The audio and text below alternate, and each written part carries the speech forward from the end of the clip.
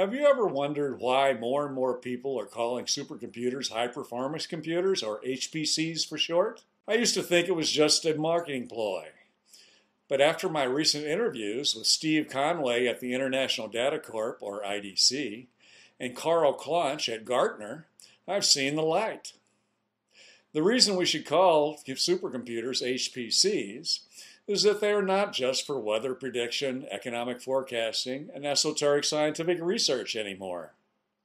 In fact, the era of big data has made HPCs a necessity for virtually all businesses. Everything from stock market profiles to new pizza toppings are currently being picked by HPCs using thousands or even millions of data points streaming into businesses in real time.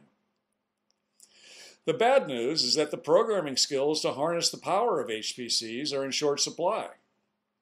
But hopefully Go Parallel is helping to educate programmers of the world in how to write the parallel algorithms needed to harness the power of HPCs. Parallel programming is no longer black magic, now that Intel and others are offering a host of excellent tools and tutorials on how to parallelize algorithms.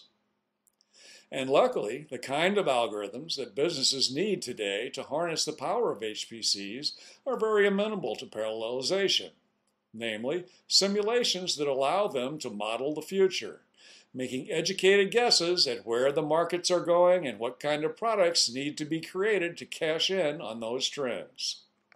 Today, simulations running on HPCs are virtually eliminating the need to build hardware prototypes anymore, since most of the work performed by wind tunnels, crash dummies, and the like can be easily modeled with a parallel processor. And the more cores your HPC has, the more accurate will your models be, and the faster your product will get to market. The bottom line here is that if you don't start harnessing the power of parallel HPCs, then your competitors will. Now the good news.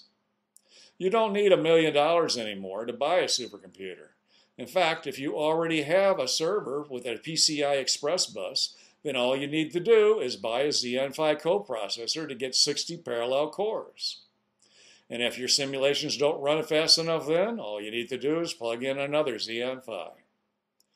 According to IDC and Gartner, even mid-sized businesses are getting in on the action by adding Xeon Phi coprocessors to their servers.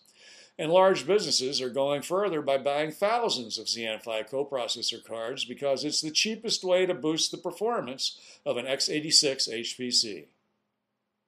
As a result, over 50 vendors are currently offering Xeon Phi upgrades to turn even ordinary servers into HPCs. But don't take my word for it.